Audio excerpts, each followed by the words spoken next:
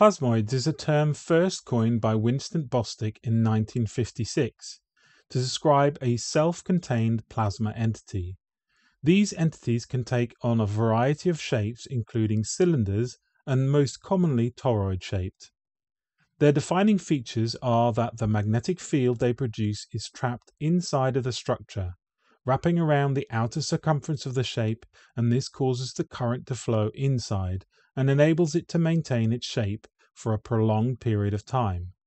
Large plasma clouds may therefore actually be large plasmoids.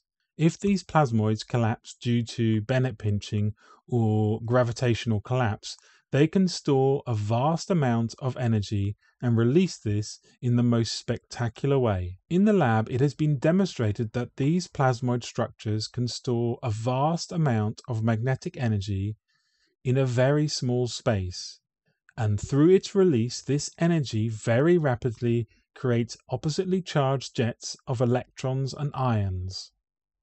They are used to describe a large variety of phenomena, including ball lightning, coronal discharge from the sun, quasars, and black holes in an electric and plasma universe. They are also considered a key line of research in the quest for sustaining nuclear fusion.